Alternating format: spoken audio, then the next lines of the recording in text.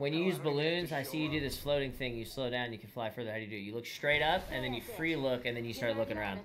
But your character's technically looking straight up in the air, and when he does that, he gets those boost things, and you just use free look to be able to look around while your character's still technically looking up. How do you know when you hit those boost things? You gotta be looking straight up, and it's when your guy gets close to the ground, or like close to a surface, so you can use those boost things. Like if you go clear near side a mountain that has like a little piece sticking out, you go for that, you get a little boost off it. It's when you're close to the ground. I'm back. I'll show you. I look up, then I free look back down, and I get a boost. Get it. Then I let go of the free look now to go straight down.